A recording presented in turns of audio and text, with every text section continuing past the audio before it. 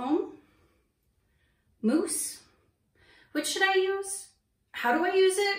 What's the difference? Hi, I'm Michelle. I'm a licensed hairstylist with over 20 years of experience, and on this channel I use those 20 years of experience to help you have healthy, happy hair. So as you saw in the intro, this video is going to be about mousses and foams, and my reason why I decided to go ahead and do this video is, well, there's a couple of them. One is that I've gone back to a combination that I used to do quite a while ago, like probably years ago, of the AG recoil with the AG mousse gel, and I've been really loving it again lately, and then that just kind of got me thinking a little bit. And actually there was another video I did where I mentioned where I was using, I think it was when I did the review on the Curlsmith products, when I used this one, that I talked about perhaps doing a video on foams and mousses, because I don't see a lot of people using them, and I do sometimes see them used not necessarily correctly. One of the things that I used to get asked a lot when I was a hairstylist, when I still work behind the chair, is how to use products, various products, pretty much all of them, but mousses and foams and stuff in particular seem to kind of confuse people as to, you know, how to use them. And then just part of my job as a hairstylist was to educate people how to use different products to get the best results for their hair type and which ones were going to work better than others. So I thought I'd just go ahead and do this in this video, since I have been using foams and mousses a lot more lately. I'm going to talk about the difference. The foam I'm actually going to use today is going to be the Ouidad Playcurl amplifying foam. This has been discontinued and they have replaced it with a different line of products. However, I still really like this one, and I haven't tried any of the new products. I could have just as easily gone with the protein one, but I have been using this one and I want to switch over to this one, so I'm going to use this one. One of the things that I want to show you is the differences in consistency with the foams versus the mousses. So a foam is going to be, as you can see, it's a little bit less dense. And then as I move it around on my hand, you can kind of see that as the foam dissipates, you're left with kind of like this watery, and it feels very thin. And most of these less dense foams are like that they're thin and more on the watery side, and you don't feel a whole lot of stickiness to it. They're just really light and airy. And I find that these types of foams work really well for very fine hair that is very easily weighed down by products that are pretty heavy, because these are just so lightweight. Like, they're just mostly like really watery liquid with some air pumped into them, and they're just fluffy, and they help give mostly body and lift and some volume to fine hair, which tends to not want to have a lot of volume. And it does so, again, like I said, without really weighing it down. There is a little bit of a light hold, but not a whole lot. So if you're somebody who requires more hold, you're probably going to want to mix it with something else. For somebody like me who has hair that's on the coarse side and is a little bit on the dense side, that's not going to do a whole lot to put in throughout my entire head of hair. Like a person with fine hair could just use that all over from roots to ends. They can definitely put it up at their roots without having to worry about it really weighing their hair down, or even just running it through. Like I said, it's not heavy enough in most cases to really weigh their hair down, just because of how it's made and how light it is. But with somebody like me who has the coarser hair and the thicker hair, you saw me go ahead and put it in up at my roots. And those are typically some of the only products that I'll put in up at my roots, just because they are really lightweight and they do help with volumizing, because most of them will say something like amplifying, or they'll say volumizing, or this one will say bouncy strength volume foam. So that's why I like to put those up near my roots. Now, mousses like this that are a bit denser, and this is denser than even this, those I tend not to put up at my roots nearly as much. And it kind of depends. Like with my hair, I could probably get away with it because I do have coarser hair.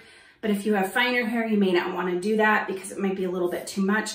This one says whipped volume. So this is, like I said, is not as dense as something like this, which is a mousse gel and has a completely different texture.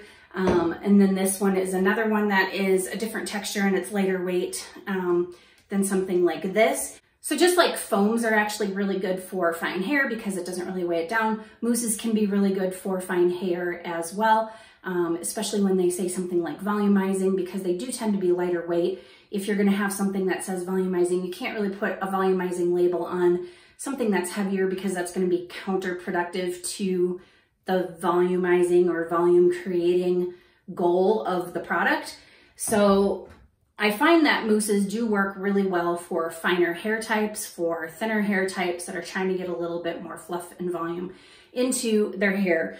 And then I like them on my hair too, but I do like to combine them with other things just because it's usually not enough. Like a foam like this is not going to be enough from roots to tips.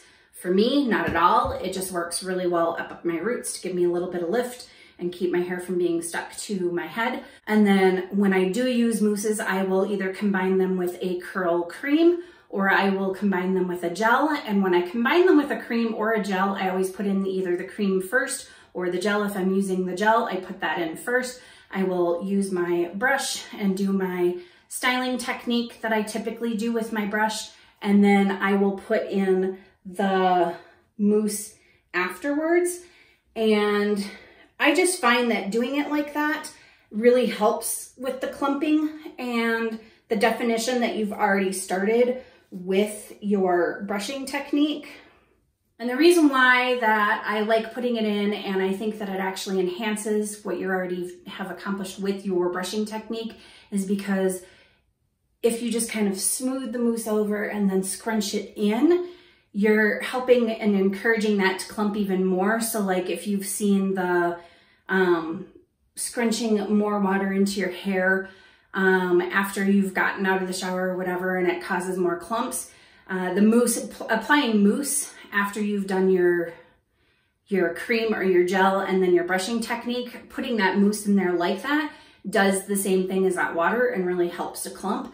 Whereas if you're putting it in and raking it through, it's kind of breaking it all apart and not really encouraging the clumps. And yes, you can define your hair after you've put mousse in it. You can absolutely rake it through and you can put the mousse in that way. However, I prefer to do it at the end and have it help me continue to clump and define my hair even more, plus give me a little extra hold.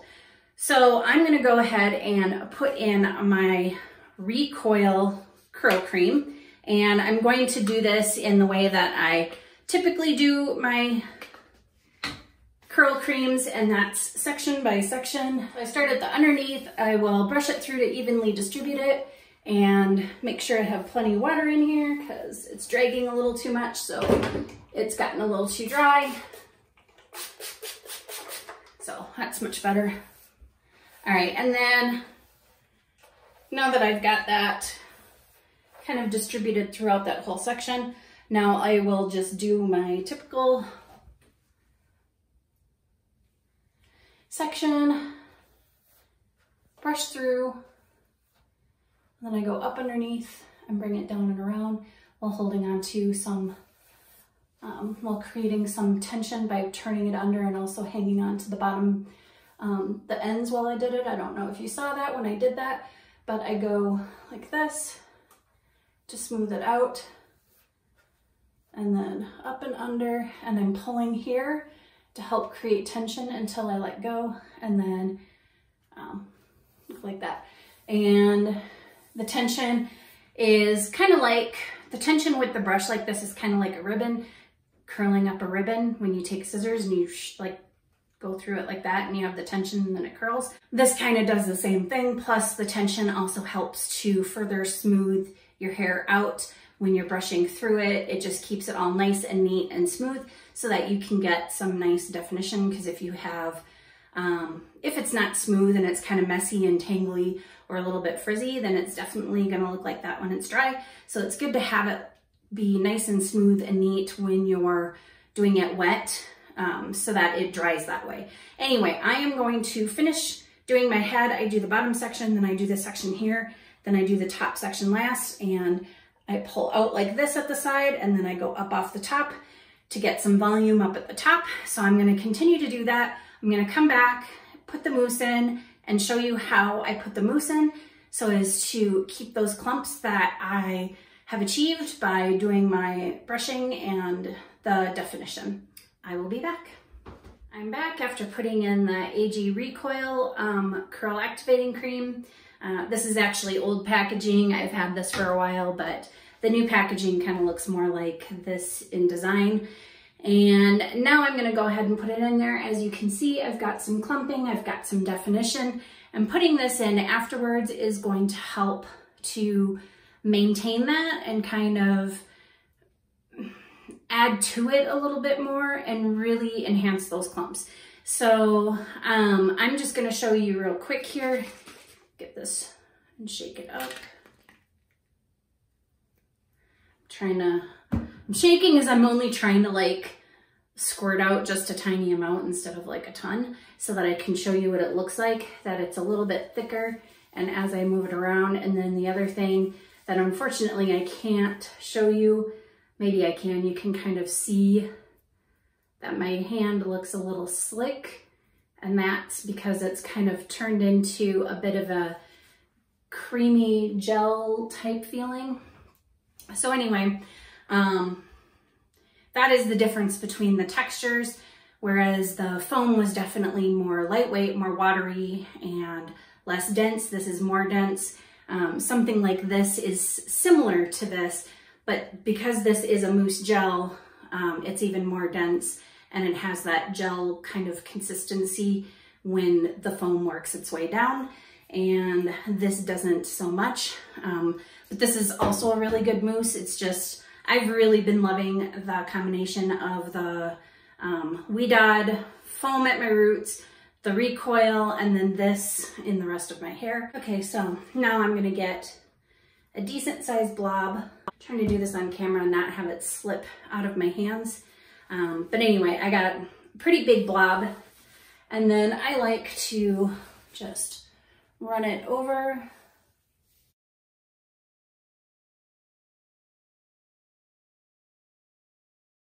And you see, I'm not really raking it in, I'm just smoothing it over, and then I'm scrunching to get that all in there, and that helps to maintain and kind of even enhance those clumps that I've got, as opposed to raking through and pulling those clumps out. So I'm gonna do another blob. And I actually already did this side, but my camera cut out and did something weird, so you didn't see me do that. But I did the same thing over here as what you saw me do over here. And now I'm just gonna kind of get the back a little bit, and same thing, I'm just gonna run it over the top. And I kind of put my fingers a little bit into my hair. I'm not really raking it because I'm not putting them all the way through. I'm more, I don't even know what you'd call it, just kind of tucking them slightly in just to try to make sure that I get a lot of the product in there. And then I scrunch, and it's this going over the top and getting it nice and saturated, and then scrunching that all in there that really helps lock in those curl clumps. And then this section of my hair is actually my most difficult section. It tends to curl a little bit less, so I'm just gonna go through and put that in there. And you can hear that really good squelchy, squishy noise.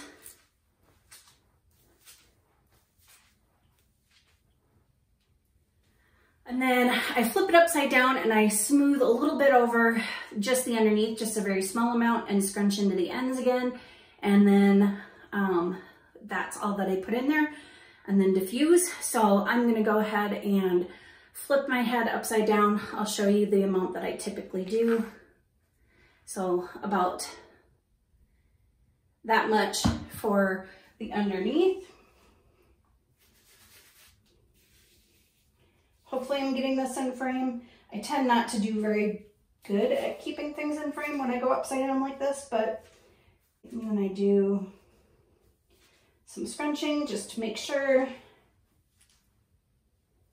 it's nicely diffused, nicely distributed, and we've got some more clumps forming, which they definitely are because of, it's kind of a similar concept like I said before, where you know, you have your hair kind of defined and then you grab a bunch of water and you start scrunching into it, where it causes it to separate because you're putting more water into it. Well, this has water in it, but it also has like the hold ingredients. So then it helps those clumps stick together even better than water does. So that's why I like to do this technique. So I'm gonna go ahead and diffuse my hair, and when I'm done, I will come back and show you what it looks like and scrunch out the crunch, because this mousse gel definitely does leave a bit of a cast, which I love. So I will show you the results when I get back. This is my diffused dry hair, and as you can see, I have quite a bit of crunch. So I am going to use my Verb Ghost Oil, 1 pump.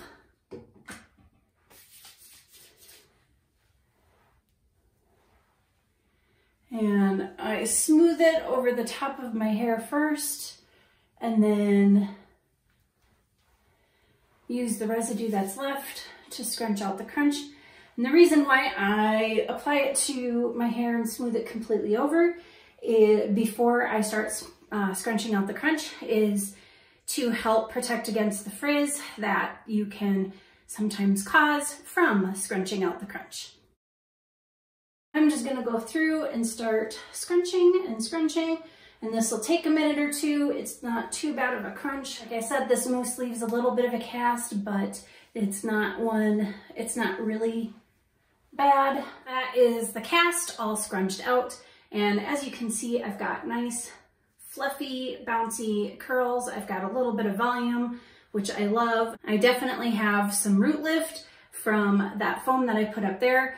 But one of the reasons why I really like using mousses and why I've really enjoyed using the mousse gel again is because I like the light, fluffy, airy feeling that I get from that. Now, I don't mind gels and I don't mind heavier products because I find that they do a really good job of helping to control the frizz and give me nice defined curls, and I get a hold that lasts for forever. But I do really enjoy from time to time having nice, light, fluffy, bouncy curls. So I've been really liking this combination. So basically this video was me needing to do my hair, and this is a routine that I have been really enjoying lately and a combination of products that I've been really enjoying. So I took you along for the ride, and hopefully you learned something along the way about mousses and foams, the differences between the two, who they work best for, and maybe even picked up a tip or two on how to use them to achieve the results that you're after. So if you enjoyed this video, please go ahead and give me a thumbs up. If you'd like to see more content like this, please go ahead and hit that subscribe button, hit that notification bell while you're at it. And if there's anything that you'd like to see, any questions, any comments, or you'd just like to say hi, please go ahead and leave me a comment down below. And as always, thanks for watching. Bye.